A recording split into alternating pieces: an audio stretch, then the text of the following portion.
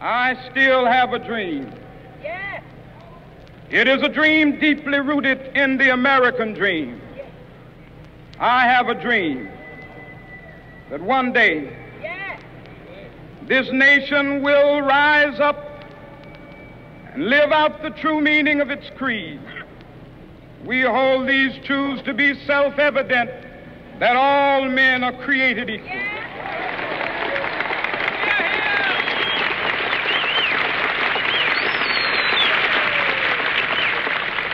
I have a dream that one day on the red hills of Georgia, the sons of former slaves and the sons of former slave owners will be able to sit down together at the table of brotherhood. I have a dream that one day,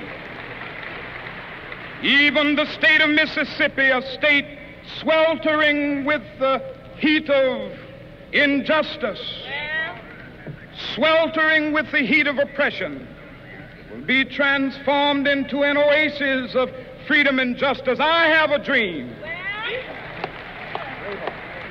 that my 4 little children will one day live in a nation where they will not be judged by the color of their skin, but by the content of their character. I have a dream today.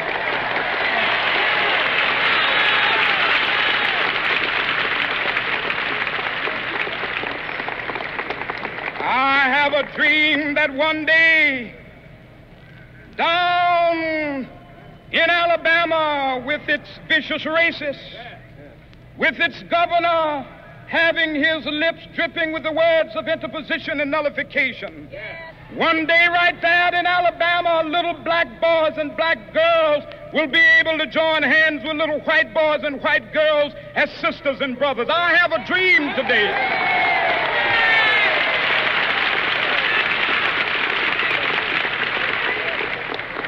I have a dream that one day every valley shall be exalted, and every hill and mountain shall be made low. The rough places will be made plain, and the crooked places will be made straight. And the glory of the Lord shall be revealed, and all flesh shall see it together.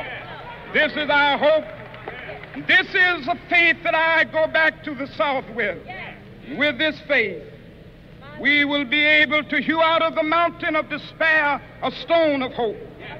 With this faith, we will be able to transform the jangling discords of our nation into a beautiful symphony of brotherhood.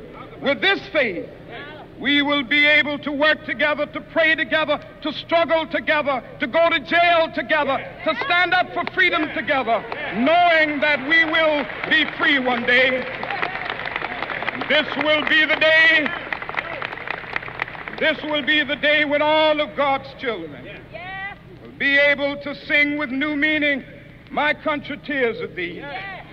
Sweet land of liberty, of thee I sing. Land where my fathers died, land of the pilgrim's pride. From every mountainside, let freedom ring. And if America is to be a great nation, this must become true. And so let freedom ring.